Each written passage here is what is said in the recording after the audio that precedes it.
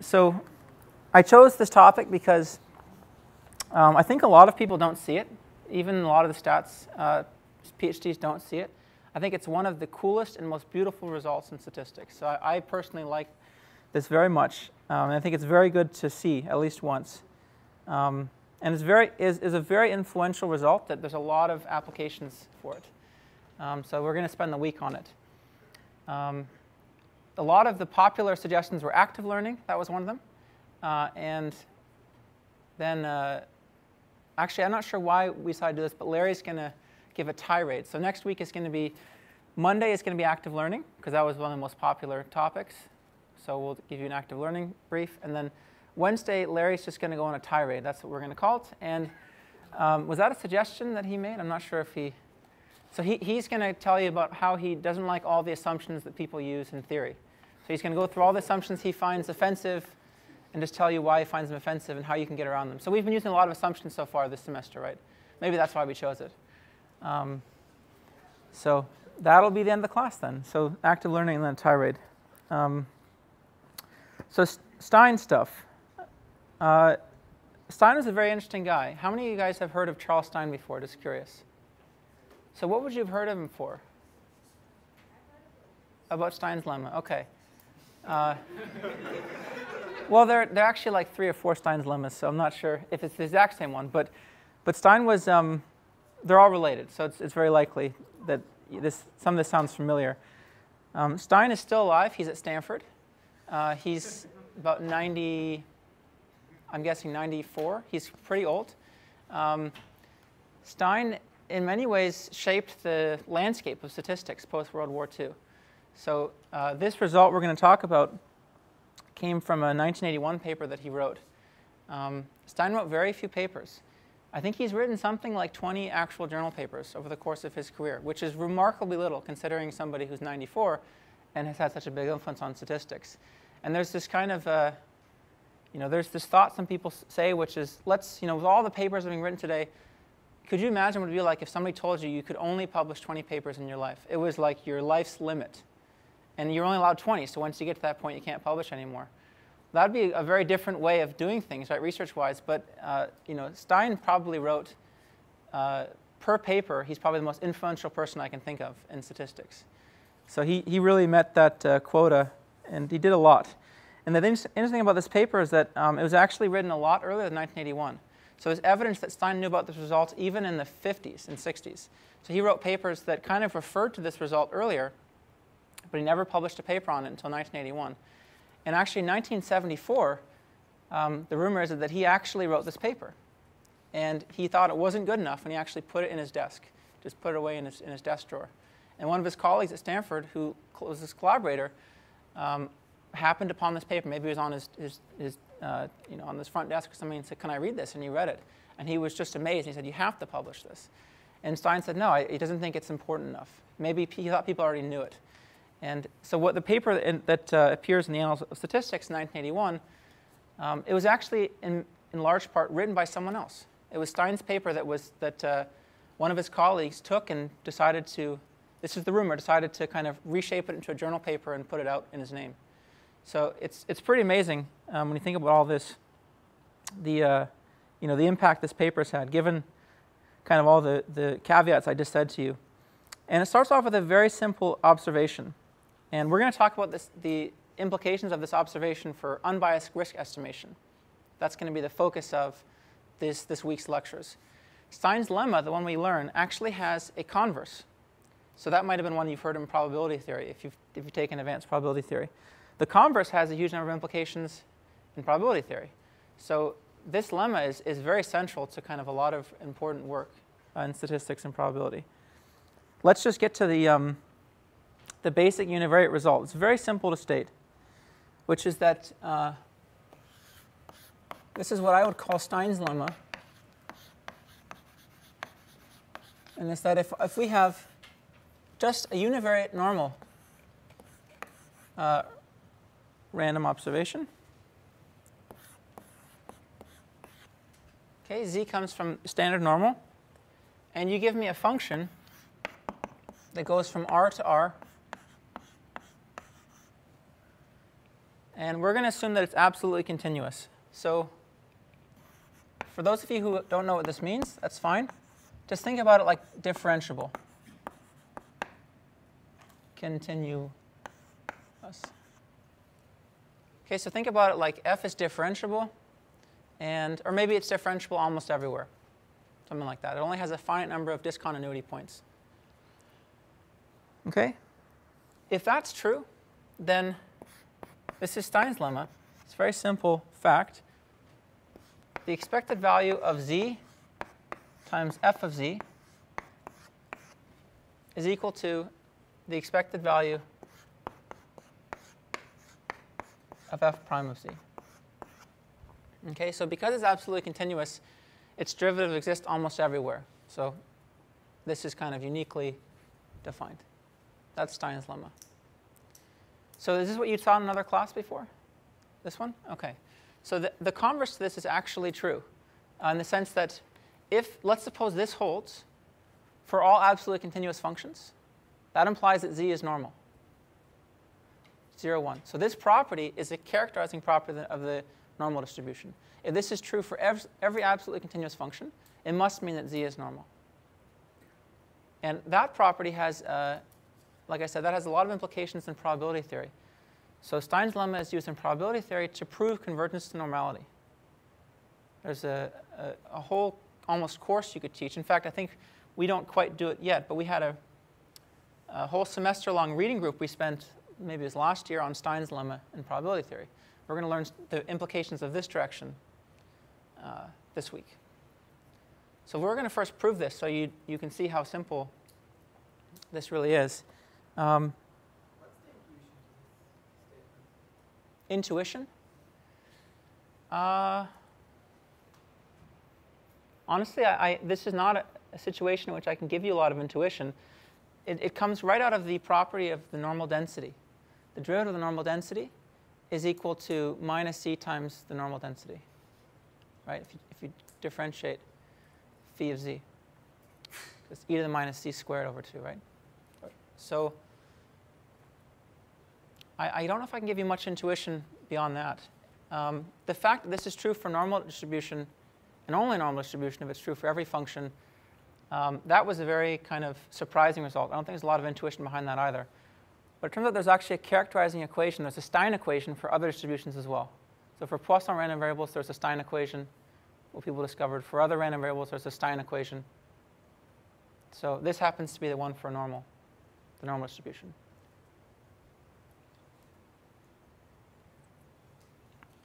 So let's prove this. Well, we're going to do it in 2 ways, actually. The first way is going to be integration by parts. So this is proof 1. And the second way is going to be a little longer proof. But the longer proof we're going to see is useful when we talk about the multivariate version of this. Because the multivariate version of this, I guess, is easier proved from the longer version of the proof. So let's just go with the left-hand side, right? The left-hand side is equal to the integral. Oh, sorry, we're going to start with the right-hand side. It's the integral of f prime of z, phi of z, dz, right? Where this is the normal density, and that's our function. That's the derivative of our function, f prime. And let's use integration by parts. Right? Integration by parts says that this is equal to the product of these two. Evaluated between minus infinity and infinity. And I have to subtract off f of z, phi prime of z, dz. Okay, so first of all, this is 0. Because this goes to 0 at either ends, right? Infinity and minus infinity. So this whole term is 0 because of the normal density. Now, what's this term? Well, that term, well, it's the property I just said before, right? So phi is equal to, e to the minus c squared over 2 divided by root 2 pi. And z squared over 2. And if we differentiate this, we get that phi prime of z, it's just equal to minus z times this, right? So it's equal to minus z times phi of z. So let's use that, and we just see that we get z times f of z times phi of z dz. Pretty simple, right? Very simple proof. And that's exactly the right-hand side, the expected value of, or the left-hand side. Sorry, we started with the right-hand side, we worked our way to the left-hand side. The expected value of z times f of z. Okay, hopefully that's clear. Let's do proof 2. So proof 2, I guess I'm going to start down here. Just a little bit longer, and we'll go to that board.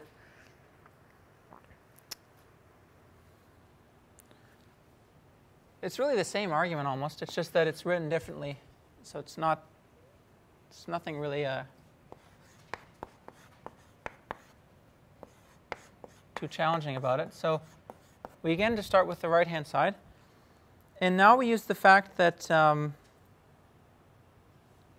this is equal to the integral of the derivative of the normal density from minus infinity to z, right?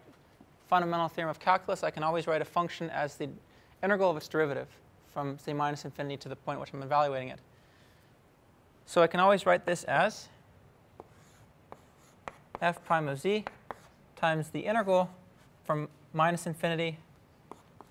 So if I'm leaving off the bounds, it means just from minus infinity to infinity, minus infinity to z of, say, phi prime of t dt dz. Right? What this is, this I can write as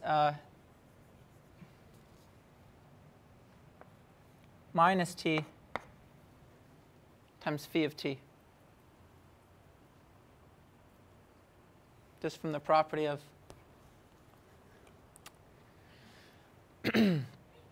what we just said right here. Phi prime of t is minus t times phi of t. And now I'm going to split this up. So I'm going to split this up over the parts where z is positive and where z is negative. So this is equal to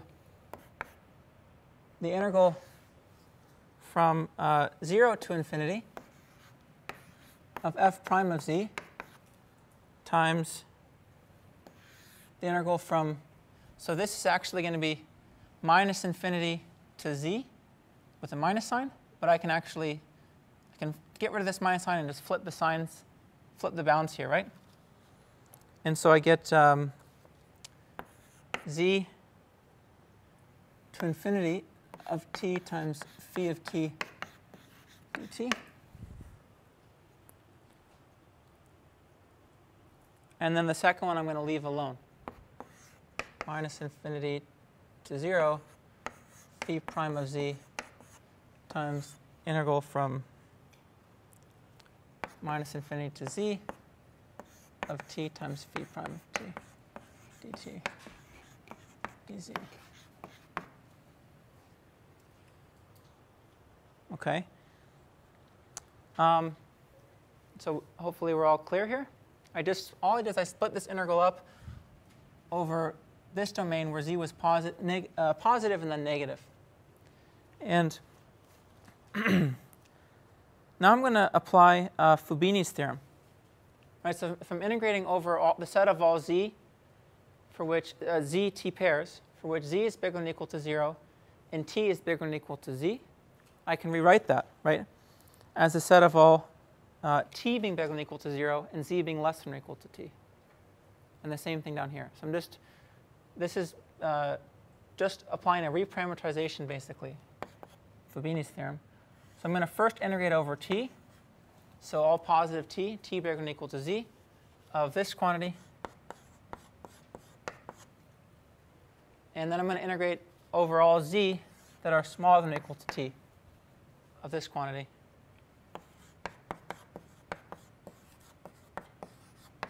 dz dt. And the second thing for the other integral,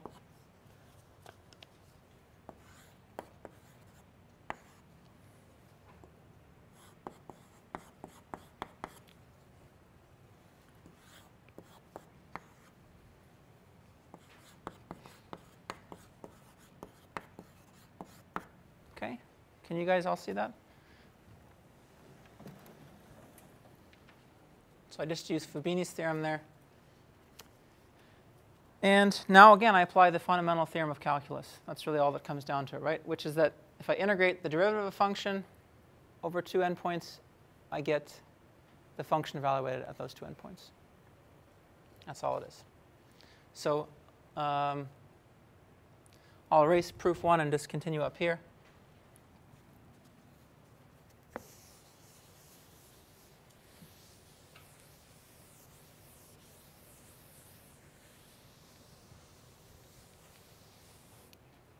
So let's just evaluate that. That's integral from 0 to infinity t phi of t of, we get f of t minus f of 0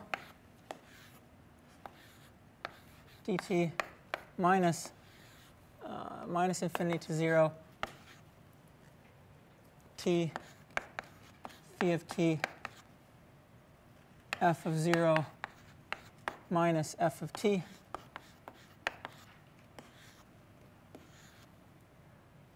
no, sorry, f of z. That was right, f of t dt.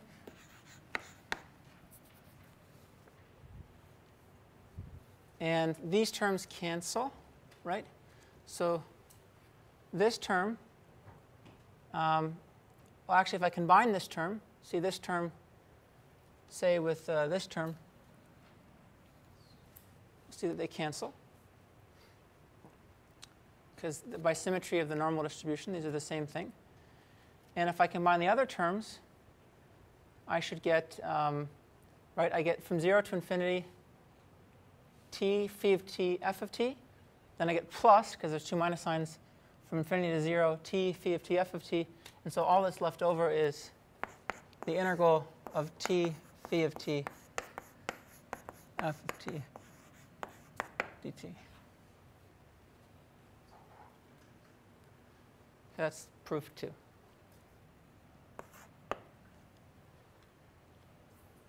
So this is the one in Stein's paper, but it's not, I think, you know, the easier proof, I think, was just skipped because the multivariate version is harder to prove that way. By splitting into two terms, when you take the limit from, you split from z going from 0 to infinity, have you also used the fact that expected value of t is 0? Because when you flip those limits, they are z and minus infinity. Yeah. Oh, that's right. But see, then I reparameterize. This function. Right. I just call minus tu or something like that. So I use kind of a reparameterization here as well. Are you talking about this step from here? Yeah, from here to here? first thing on the right. From to this thing. Yeah. So I flip the limits. I get z going from integral going from z to minus infinity. I should have now t phi of t dt. Then call u minus t. And so that then it should work out, right? So then I'm going from I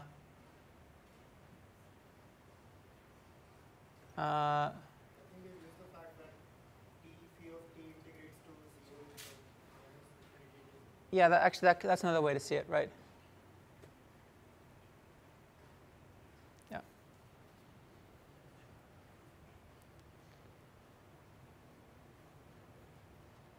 Any other questions?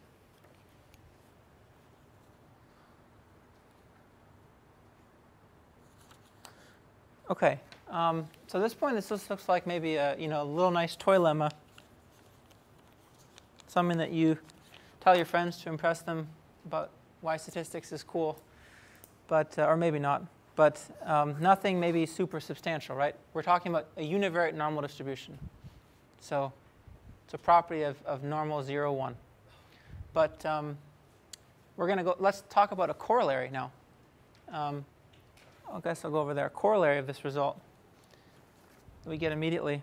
It's quite nice, which is that let's suppose x is normal with mean mu and variance sigma squared.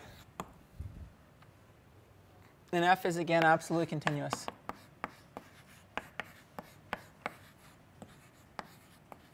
by the way, the precise definition of absolute continuity is exactly this one. So it's just that a function is absolutely continuous if I can ever take the integral of its derivative and it gives me back the function at the endpoints. So a function is absolutely continuous if there exists a function, which we'll call f prime, for which I can apply the fundamental theorem of calculus. So that's how we used absolute continuity. So differentiable functions are absolutely continuous. It just is a little bit more broad because you can suppose f prime didn't exist at some point. That would still be OK. We can still form this integral if that had just, Lebesgue measure 0 or something. So that's why we're saying absolute continuity. So let's suppose x is normal with mean mu and variance sigma squared. Then actually I claim that this result is true. If I take 1 over sigma squared times the expected value of x minus mu times f of x, then that's equal to the expected value of f prime of x.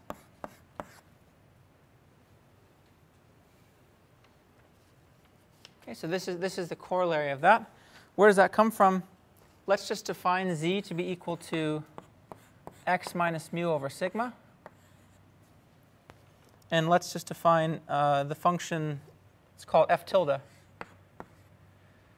at a point z to be f of sigma z plus mu. And now let's apply this result to z and f tilde.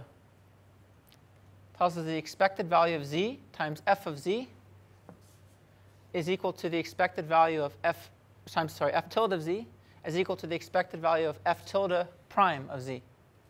Okay? Well, z, remember, was x minus mu over sigma, so that's where we got this if we only had one of them, times f tilde of z, but f tilde of z is just f of sigma z plus mu, which is x. And that's equal to the expected value of f tilde prime of z, according to that result, which is equal to, well, we use the chain rule. We see that we get a sigma times, the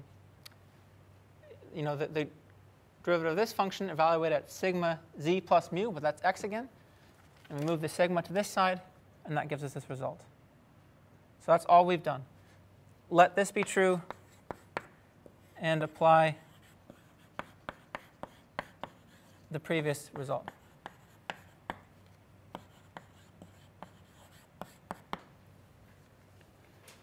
So all of a sudden we've gone from being, I think, a parlor trick to something that's actually really pretty interesting, which is that, let's take a look at this. What is this expression right here? This is equal to, let's say, the covariance. We can write this as the covariance of x and f of x.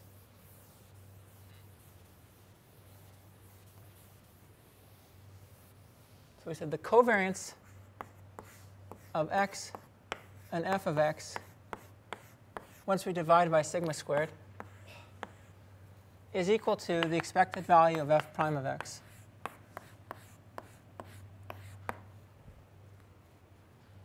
Let's suppose we knew that z was normal, x was normal, but we didn't know its mean. And f of x was some function that was complicated, some complicated function. And I want an estimate. Suppose I want to estimate this.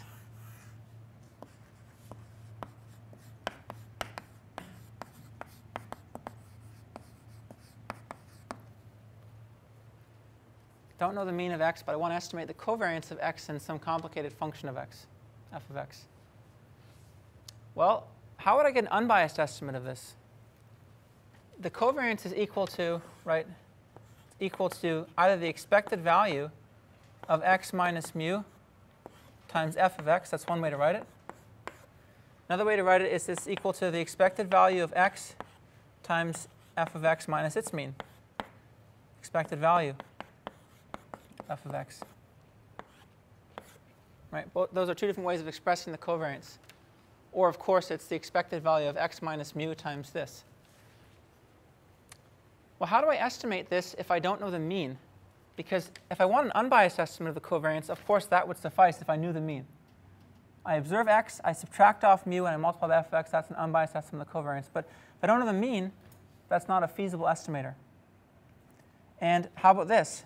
Well, to get an unbiased estimate from this representation of the covariance, right, I have to take my observed x, multiply by f of x minus its mean. But if f is complicated, this is very hard to compute. Furthermore, this is going to depend on mu, right? The expected value of f of x is going to depend on mu. So I cannot get an unbiased estimate of the covariance, unbiased one, directly if I don't know the mean. But what Stein is telling us is that let's suppose that x was normal. Even if you don't know its mean, it's normal. Then this gives you an unbiased estimate of the covariance. I just differentiate my function and evaluate it at x. That's an unbiased estimate of the covariance. I mean, once I multiply it by sigma squared.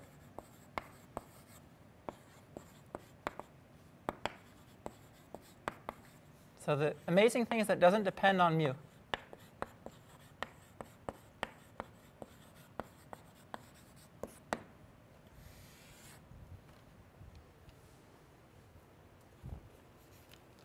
Okay, you can guess where we're going to want to estimate covariances when we start talking about risk estimation. If you remember our decomposition for risk in terms of training error, the covariance popped up very naturally, just came right out. And that's where we're going to use it to do unbiased risk estimation. I think that's a kind of very important aspect of this. So before we get to risk estimation, we have to talk about the multivariate version of the lemma. And I'm not sure whether it's worth proving it. The proof really is very similar to proof technique number 2. I don't know, we'll see. I'll just state it first at least. So the multivariate version says the following.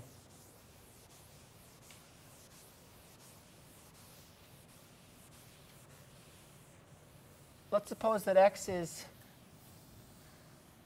a multivariate normal with mean mu and covariance matrix sigma squared I. Now the fact that this is spherical is actually really important. You'll see, well, at least I'll go through part of the proof and you'll see why it's important. So this is very important that the components of x have a spherical covariance.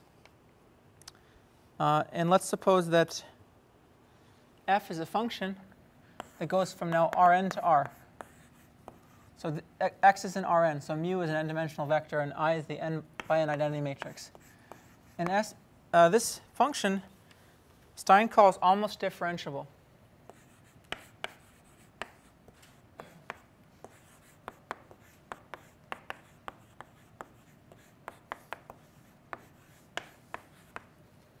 And so if those of you who've taken functional analysis before maybe look at this definition, you might think it looks like the definition of weak differentiability. So they're very closely related. But this is just something Stein made up. All it means is that for each I, and for almost every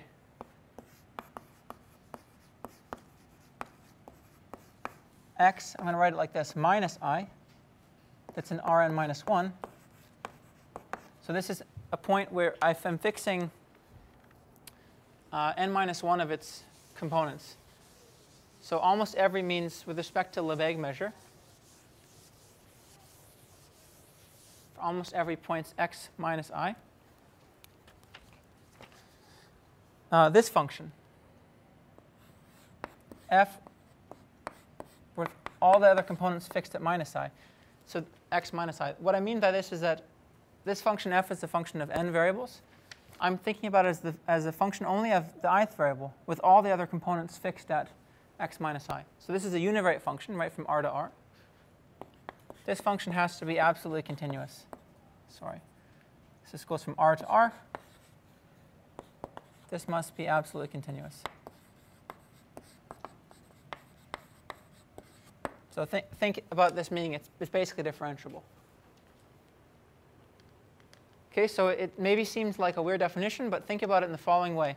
If I take any line that's parallel to the coordinate axis, so I pick one coordinate axis, pick coordinate axis I, take a line that's parallel to it, it's defined by this. And along that line, f has to be absolutely continuous. So the function has to basically just be differentiable along that line. Pick any line parallel to the coordinate axis and any coordinate axis. And actually, it's not even any line. It's almost every line. Right? If I take some slices and it happens not to be differentiable about that slice, that's OK. Just can't be as many slices to constitute something of non-zero measure. So really, it's just almost every line. So it's well behaved along the directions parallel to the coordinate axis. Then Stein's lemma. So let's assume all this. X in this function, Stein's multivariate lemma says that 1 over sigma squared times the expected value of x minus mu times f of x. So let's just inspect this. Look, this is actually in R. This is in Rn. So I'm just taking this and I'm multiplying by every component of x minus mu. This is equal to, well, you can guess what it's equal to, right? Based on the univariate version, it's just the gradient of f at x. That's Stein's multivariate lemma for a multivariate normal random vector. Okay, again, it's quite amazing because this is something that's computable. You give me a single observation. If I write down my function, I can compute its gradient. This is computable. This serves as an unbiased estimate for this quantity, which if you try to estimate in any other way, pretty much, it's going to depend on mu, which you don't know. This, of course, doesn't depend on mu. You give me an x, I compute the gradient of my function, and that's it.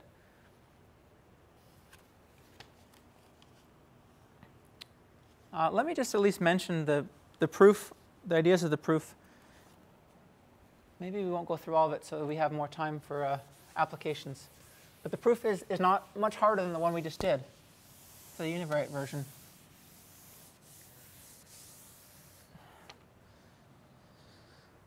So the proof uses the fact that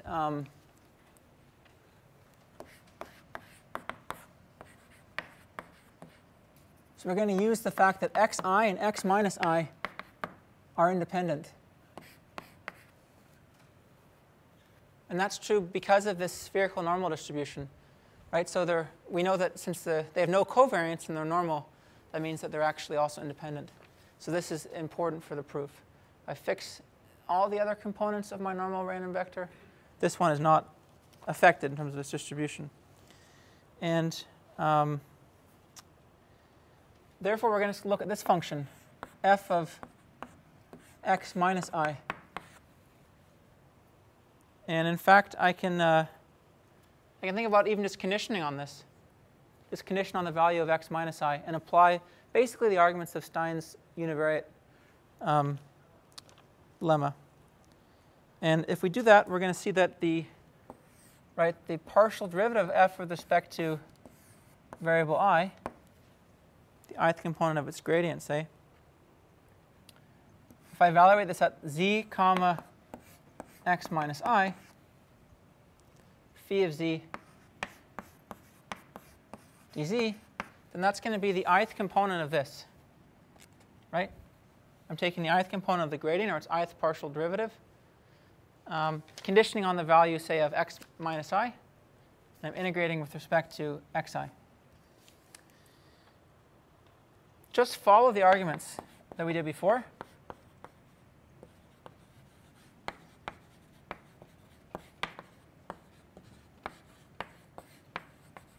There's no difference. Just ignore that and close your eyes if you don't want to see that big x minus I. And you'll see that it ends up being equal to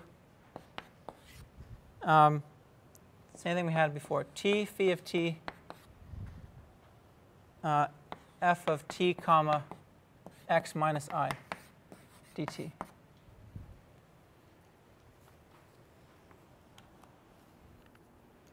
And the reason that we went through that kind of more complicated argument using Fubini is that it happens just to be easy to apply absolute continuity in that argument. Remember, because absolutely continuous meant that if I integrated the partial derivative or the derivative of the function from one endpoint to another, it was equal to the difference between the function value at those two endpoints. And here, the assumption is that that's true. If I fix all the other arguments and look at f as just a function of its ith argument. That was our assumption, that it's almost differentiable along that line. So that's just exactly where it comes into play in the proof. And right, what we've shown, in other words, well, we can actually see it from here. We've just shown that if I take this and condition on x minus I, then it's equal to this, the ith component of this, condition on x minus I. Right? Think about, all I've done here is I've conditioned on the value of x minus I. You can make it a lowercase x minus I if you wanted to think about it as conditioning. And I've shown that this side in the ith component, condition on x minus I, is equal to this side in the ith component, condition on x minus I. And then if it's true conditionally, it's true unconditionally too. Just integrate over x minus I. And I've established the ith equality here. And there was nothing special there about the ith equality. Questions about that part? Yeah. I'm not sure this is a really good question, but what is it? Why can't we use an unbiased estimator for mu to get an unbiased estimate of the covariance? Well, I mean, it's not a bad question. Certainly not. So first of all, if we had an unbiased estimator for mu, then it wouldn't be the case that we'd have an unbiased estimator for mu times f of x. Our expectation is not linear. So I wouldn't necessarily have an unbiased estimate for this anyways. Second of all, suppose I'm in a setting where it's actually quite hard to do that, or I don't have good estimates of mu. That's really what we're going to use this for. So the goal at the end of the day is to estimate the mean. That's going to be the goal of our estimation problem. And in some part of estimating the mean, we need to estimate this thing. Now, if we assume that we had an estimate of the mean to estimate this thing, it's kind of circular. We're trying to assess maybe the quality of our estimate of the mean even that we have. That's a good question, though.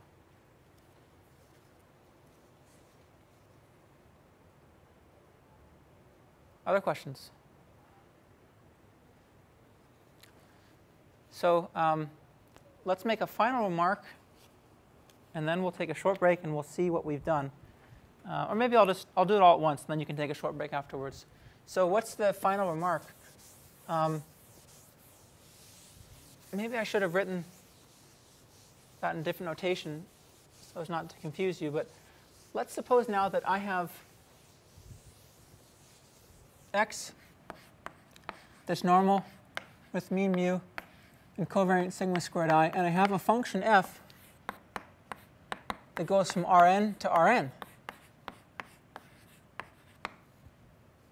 So we're stepping up once more. We're going kind of more and more complex in terms of what we're studying. And f I can write as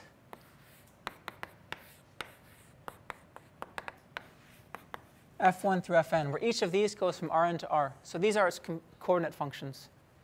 Right, each of these goes from Rn to R.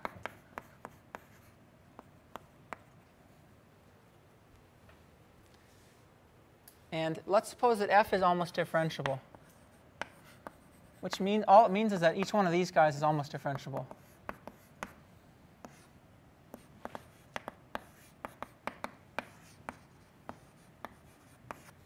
Okay, f1 through fn are all almost differentiable. So it's a nice function.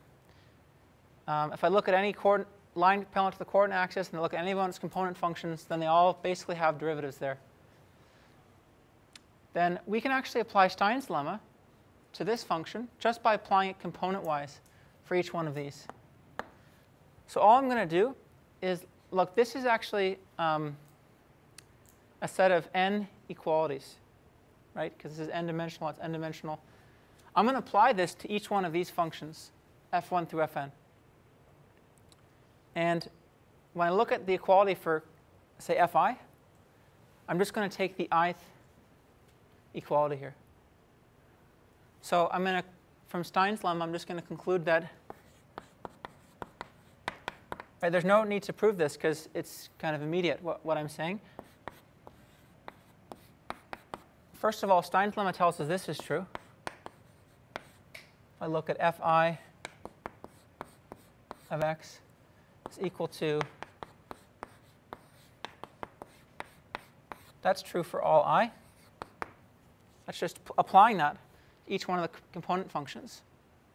And now I'm just saying, let's just take the ith component of this equality. There's n of them. So all I got to do is look at xi and mu I. That's the ith component here. And look at the ith component of the gradient here. So Stein actually tells us that's true. We've actually lost some stuff there, right? We have more equalities than this, but we're just throwing them out. We're not even considering them. So this is true, and therefore it's true if I sum it up. So in other words, the sum, let's sum over all I, from I equals 1 to n, that's equal to the sum here of the expected value. Well, maybe I'll write the sum on the inside, but it doesn't matter.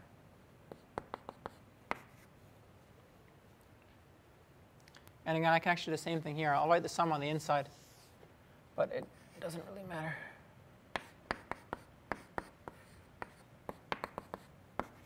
Okay, I've just taken the sum, basically, on each side of the equality.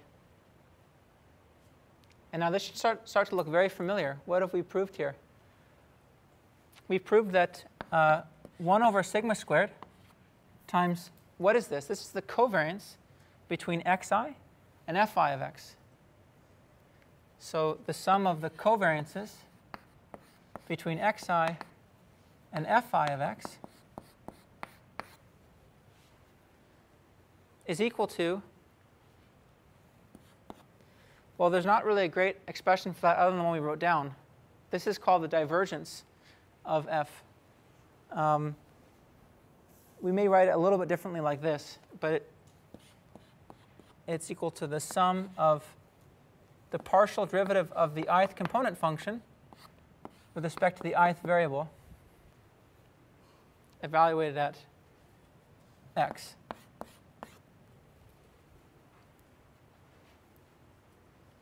What is that?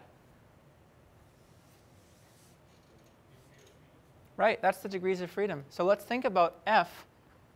Why do we think about f in this framework? It's because we're thinking about f as taking in an observation, n-dimensional observation, and producing an estimate of the mean of x. Let's think about that. F is our favorite, most complicated estimator. You give it in a normal vector, it does very complicated things and produces a mean, an estimate of the mean of the normal vector. Right? This could be linear regression. It could be something very fancy. It could be, something non-parametric. It can be whatever you want. It just takes in, say, we usually think of this as y, so it takes in, say, y instead of x, just so you can get your bearings, and produces out mu hat, our estimate of the mean, or y hat. This is saying that the degrees of freedom of that estimator, right, the covariance, the sum of the covariances between the ith observation, this is the ith fitted value, what we would estimate, is equal to something else. That something else is the expected value of the divergence of our function. And now we're going to just do a little bit of a refresher as to why this is so kind of important slash remarkable, a remarkable result of Stein.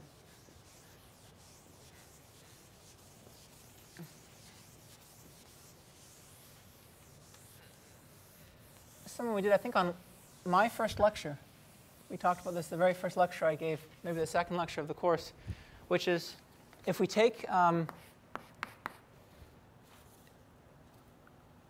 estimator mu hat, right? Let's call mu hat. I'll write up here. Mu hat is f of x. So you give me x. I'm gonna f could represent some very complicated even optimization problem I solved to get an estimate of the mean. And I want to know the risk of my estimator. So what's the expected square distance between mu and mu hat? Then we did this in, like I said, the very first class, I think even. We can actually expand this out as follows. Oops. I guess I switched to y, so maybe I was also bewildered by the x here.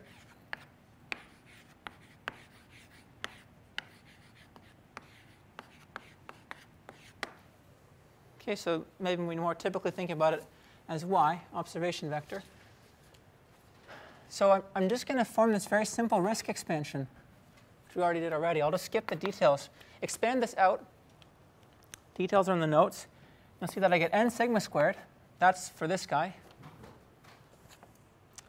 Plus expected value of y minus mu hat squared. That's for the second guy. And the cross term after you work it out is exactly equal to this. 2 times the sum of the covariances between yi and mu I hat. What is that? Look, that's just what we have here. We call this degrees of freedom, or actually this is sigma squared times the degrees of freedom of mu hat. And is this a term? You don't have to remember it that way, but it's helpful to remember it by name. We also had some interpretations for it, like it told us the effective number of parameters that mu was using when it estimates y. And what did Stein tell us? He told us that actually this is exactly equal to, provided that this function f is nice, it's equal to the following.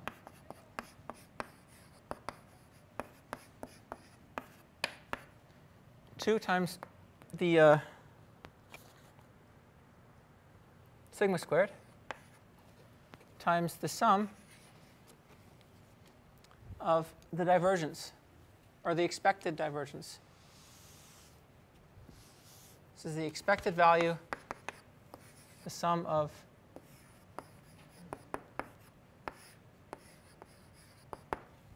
if we differentiate our estimate with respect to yi and add that up. And we'll go through a few examples so you can get an idea. This may look a bit obtuse or something, but you'll get a sense of that this can be easy to do in many cases. Okay, so so far looks like we just exchanged one maybe expression for another, but here's where the unbiasedness property is so important. There's a very easy unbiased estimator of this whole quantity. Right? What is it? Let's take r hat. Let's call this r. That's the risk we're trying to estimate. R hat, I'm just going to take to be, I can forget about the sigma squares because usually I don't care about the risk up into a constant if I'm trying to say minimize the risk over some tuning parameter. But let's suppose we knew sigma squared for now. Then I'll just form this unbiased estimate.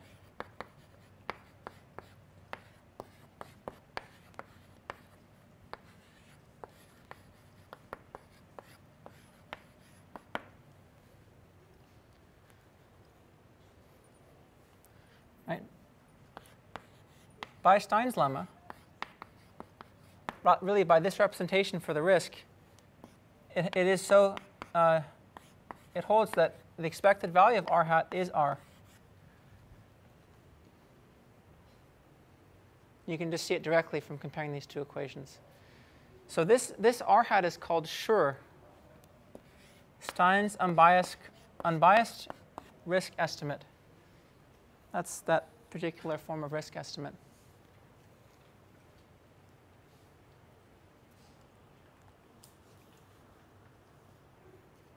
Questions about this? Yeah? Remembering the first class you mentioned another estimate of this R. You talked about this in the first few lectures. Right. So I think in the first few lectures I was saying that we have, if we can evaluate the degrees of freedom, then we can get an estimate. Like suppose I had an unbiased estimate for degrees of freedom. So I had an unbiased estimate for this quantity. Then I said, well, then we could form an unbiased estimate of R in the same manner. I was actually talking really about this because most of the time, our estimates for degrees of freedom come from this divergence. In some cases, we can evaluate them explicitly. Like for linear smoothers, we saw we can actually evaluate this term explicitly. But in general, this is a much more broad way of doing it.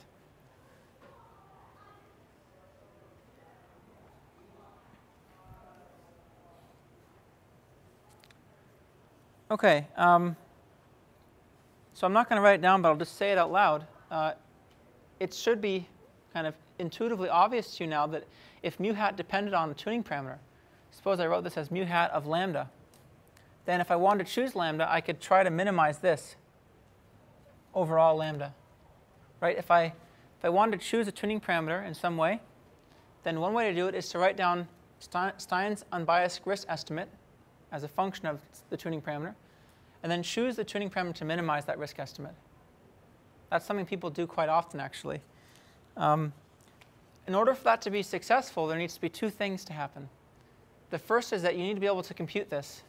If you can't compute this for your estimator, then you can't use sure. You have to be able to compute this divergence. So I'll give you some examples of where you can do that. The second thing is the more subtle thing. And this is where this connects to what things you've learned already. Actually, even this part connects to things you've learned already. But the second thing is more subtle, which is that we have to know that somehow by minimizing r hat as a function of lambda, that the resulting estimator is still going to have good risk. Right? So let me write it down over here. Let's suppose I were to take r hat as a function of lambda.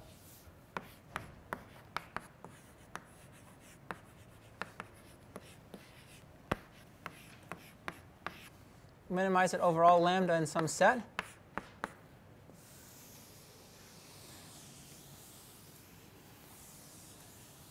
In most applications, it would be prudent to then want to prove that this has a good risk property. Just because you minimize an unbiased estimate of the risk doesn't mean that its risk is actually good.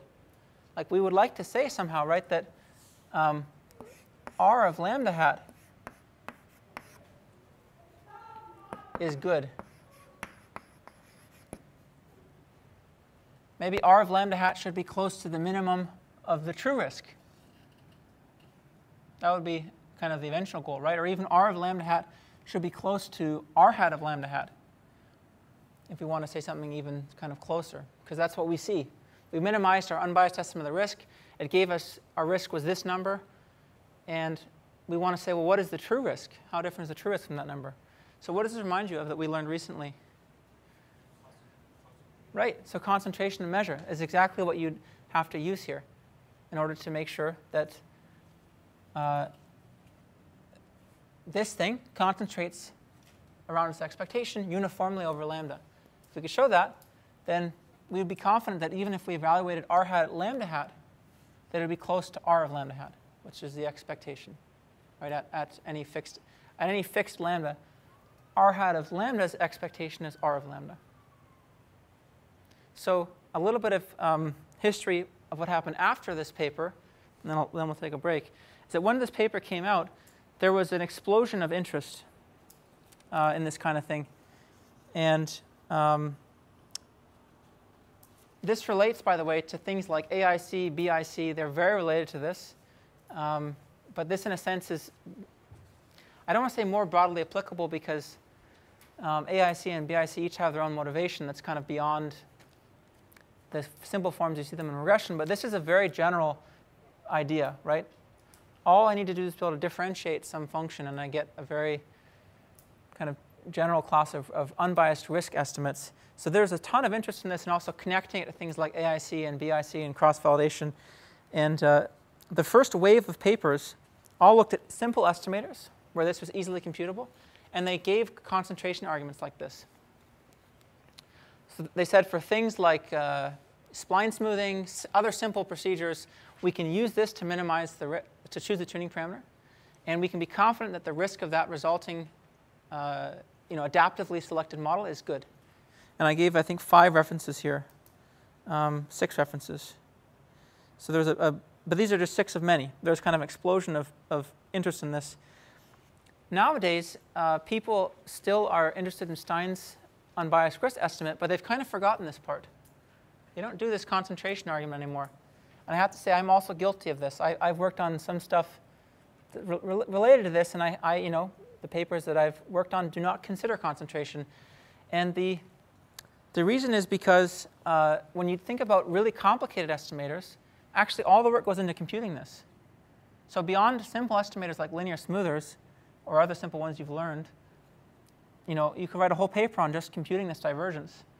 Concentration then becomes very complicated because you're asking for a very complicated function, r hat, to concentrate around its mean.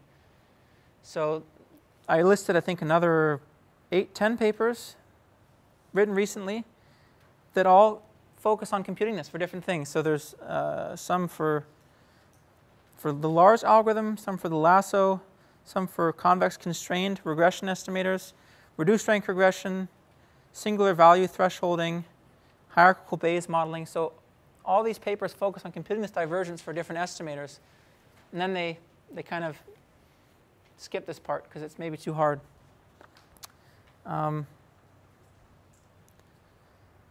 So yeah, so what my plan was for the rest of the time was to give you examples of this, where you can compute this and what it means, and then to give you an example of where we can prove that it concentrates, just to show you kind of both sides of the story. Let's take a quick break, though, and we'll come back and do the last 20 minutes or so. All right, this is definitely a fun topic, so let's cover this one, and if it spills over next time, we can see how much we want to talk about it. So Stein's paradox is, in many ways, I think it's kind of like the birth of regularization. I'm continuing to say the same thing over and over again, but Stein was a very influential guy. And he had this idea, which is a very big one, and he also had the idea that shrinkage was a form of controlling the variance, which enabled better estimation, which kind of, I think, in many ways you can think of it as leading to modern regularized estimation, all the fancy forms of regularization that we learn now. And he has this very surprising result people call Stein's paradox, or at least I call it Stein's paradox. I don't know. Unfortunately, Stein has a bunch of lemmas, and so they're all referred to as Stein's lemma. So I'm going to call this one Stein's lemma, and I'll call this result Stein's paradox. And it starts off in this setting. So x is normal mu sigma squared, and it's an RD. I mean, Rn or RD doesn't matter, but let's just call it RD for now. And in other words, just to be perfectly explicit, I have D normal observations.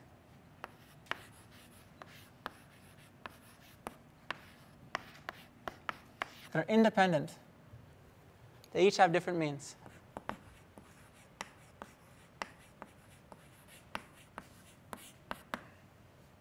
Okay? So D observations, independent, each have different means. Before we talk about the paradox, let's establish the ideas of admissibility and inadmissibility. This is maybe something you learned in 705. I'll just remind you of what it means. So we say that, let's say inadmissibility first. So theta, say some estimator theta hat. Suppose we're estimating some quantity theta. Somehow I really messed up the notation here in my notes. Sorry about that. I'm mixing up theta hat and mu. So let's just stick with one of them. Let's say mu hat. So mu hat is our estimate, say, for mu. It doesn't need to be in the normal problem in any problem. I'm just having an estimate mu hat of some other quantity mu. And we say that mu hat is inadmissible. So it's inadmissible if there is some other estimate, it's called mu tilde, such that the following holds. We have another estimate that has risk that's no worse than that of mu hat. This has to be true for all mu. So no matter what the true parameter was that we're trying to estimate, we do no worse if we take mu tilde versus mu hat. And one other thing has to hold. We have to have strictly better risk.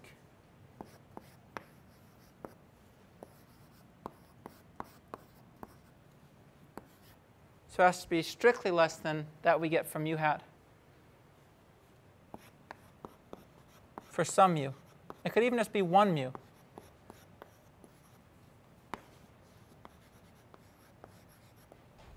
Right? So it's never worse, and at some points it's strictly better. If this happens, if you give me a mu hat and I can find a mu tilde with this property, then we say that mu tilde dominates mu hat. It dominates it. So that means, in some sense, there's no reason you'd ever use mu hat. Because I can always do better, or I can always do no worse, and I can sometimes do better, depending on what the truth happens to be. In this case, we call mu hat admissible. Inadmissible, excuse me. Inadmissible. And it's admissible if this doesn't happen. So admissible means that we cannot dominate it by anything else. Okay? So admissibility is a different concept than other ones that you've learned. Like, for example, we learned when we talked about minimax theory that certain estimators are minimax. That doesn't mean that they're inadmissible, that they're admissible, right? Because minimax is the worst case risk. This is a statement about all risk over all parameters. So those are actually considering different things. This is actually, in some sense, a more thorough notion, because we're thinking about the risk for all values of the parameter. So here's the very surprising result. Let's suppose that we have these observations. Let's form this estimate of the mean. I'll call it mu hat naught. You give me x. How do I estimate the mean? These are independent observations. They have nothing to do with each other, right? This one was measured, say, in Japan. This one was measured in the US. They're not related. They're completely independent. So if I wanted to estimate the mean, I'll just take x. That's all I have, because they're independent. So I'm trying to estimate his mean and also his mean. All I can do is use x1 and use xd. They're not related. How can I do anything else? That's the most natural estimator you could think of. Here's the progression. D equals 1. We only have one mean. We're trying to estimate it. We use the observation. Admissible. So mu hat is admissible.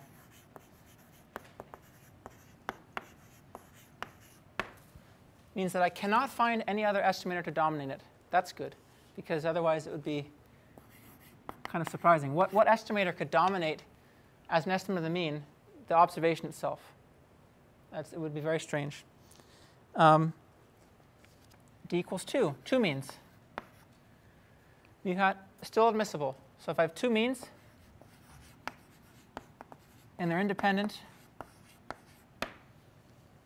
all I can do in terms of estimation is estimate the first mu of the first observation, the second mu of the second observation. And if I do that, nothing dominates that. There's no estimator that you can form that would have this property. Okay, that's no worse and then sometimes strictly better. This was, back in the 50s, people were interested in proving this kind of thing. And this is actually not an easy result. The case for D equals 2 is not easy to show that it's admissible, that there's no dominating estimator. D equals 3. Well, people were trying to prove this. In fact, Stein was trying to prove this. And they couldn't prove it. They didn't know how to prove that it was admissible. And this is the remarkable fact that Stein proved. It's inadmissible.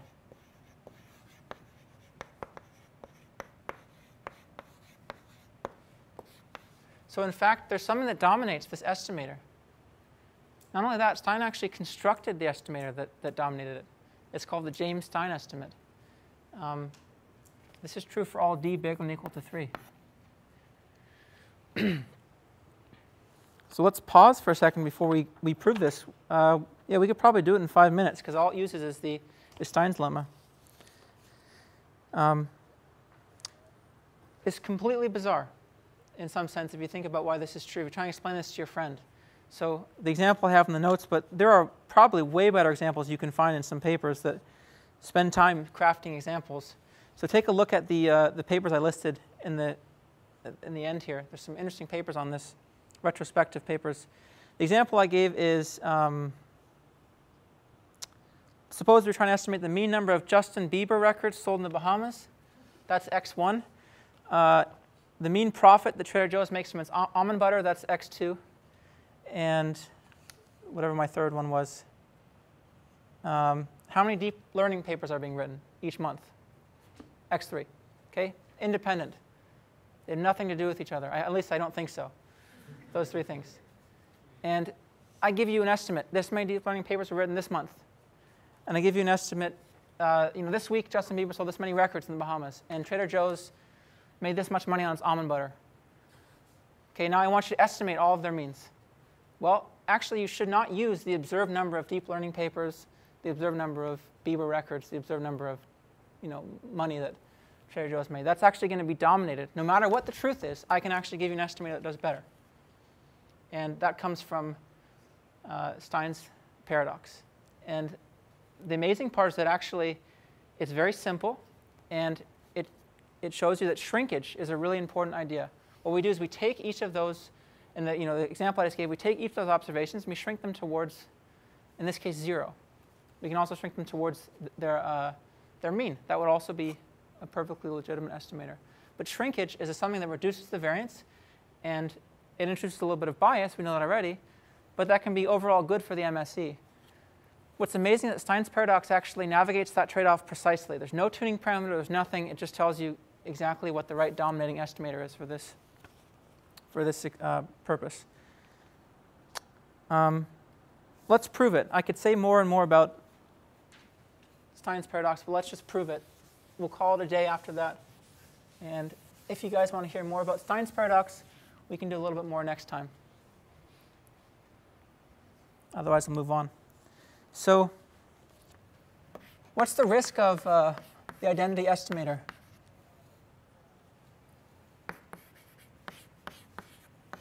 Right? The risk of this guy, u0, the most natural estimator, is just equal to the expected value of x minus mu in norm squared, which is equal to d.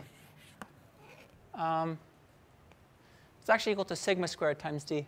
But I'm just going to assume that sigma squared is 1 for simplicity. Doesn't matter really what happens otherwise. We want to prove that the expected value of the James Stein estimator, which I haven't told you what it is yet, is strictly less than d. That's our goal. Let me tell you what it is first. So I'll write it down. Mu hat James Stein. All it does is that it takes x and it shrinks it towards 0 by this amount.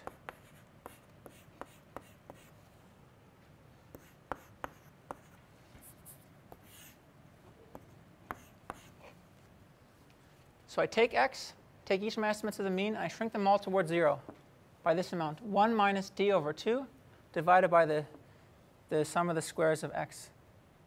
So you can see now that the observed sample variance of the x plays a role in how much we shrink. Right? This is my estimator. It doesn't depend on sigma squared, even for unknown sigma squared. This is what I would use. This is going to dominate the estimator mu hat naught. And we want to prove that. So we want to prove that the risk of this thing is strictly less than d. Well, let's use, Stein's unbiased grist estimate for mu hat James Stein. It's a very simple proof we'll see. So remember that Schur estimate was equal to minus n sigma squared. Here n is d. Sigma squared is 1. So minus d plus the training error. Training error is going to be equal to x minus 1 minus d minus 2 over the norm of x squared times x squared. It's just the difference between x and our estimate, training error, plus 2 times the sum of the partial derivatives of this with respect to xi. So I have to go in that expression, and I have to look at the ith component, mu hat James Stein in the ith component, differentiate it with respect to xi. And when we compute this, we're going to see this is actually strictly less than d. And that's going to give us the proof. So I'll just do that very quick calculation. I'll go right here. So let's first handle the training error term. So the training error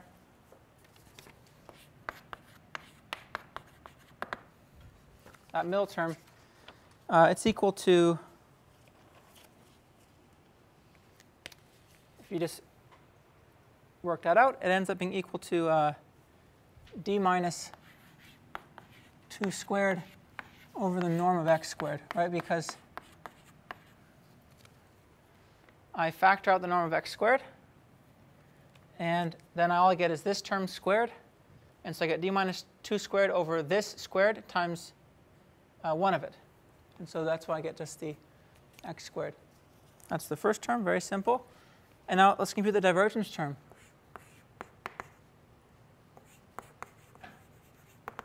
Well, I actually erased the mu hat James Stein estimator, so that's probably not super helpful. But let me write it up again, just real quick. So I want to take this squared. All right, that was the ith component of the James Stein estimator, because this is a constant. That was the vector, right? So the ith component is just this. I want to differentiate it with respect to xi. That is equal to, just using the chain rule, right? We get this guy, 1 minus d minus 2 over x squared. That plus this, we get d minus 2 over x squared to the fourth times the partial derivative of that with respect to xi, which ends up being just 2 xi, and I have this xi, so it's 2xi squared. That's the divergence. And therefore, the sum of the divergences, right? The sum of the divergences, if I add this up and I take their expected value, or let's just suppose I didn't take their expected value, I just took the sum of the divergences, which is that thing down there. It's the sum of this over all I. So I end up getting, this gives me a d. This part gives me a d times d minus 2 over the norm of x squared. And look, this is going to give me the norm of x squared divided by the norm of x to the fourth times 2. So I get plus 2 times d minus 2 over the norm of x squared. And then I can actually simply just combine these two, right? And this is going to give me, d minus 2 squared if I combine these two terms, those two terms. All right. And now I'm going to go ahead and plug in all these quantities, and that'll be it. So for training error, let's read it off. We had this guy, d minus 2 over x squared, squared. 2 times the divergence, I get 2d plus, well, that was, sorry, this is an incorrect sign. 2d minus this thing, 2 times d minus 2 squared over x squared. So this cancels with the 2, and this cancels with the 2. And my risk estimate ends up being d minus something that's always positive, which is actually d minus 2 over the norm of x squared. That's r hat. R hat's an unbiased estimate for r. Right? So the expected value of this is going to give me the risk of mu hat James Stein. But we don't have to even compute the expected value. We can just say, look, this thing's always positive. Its expected value is always going to be less than d.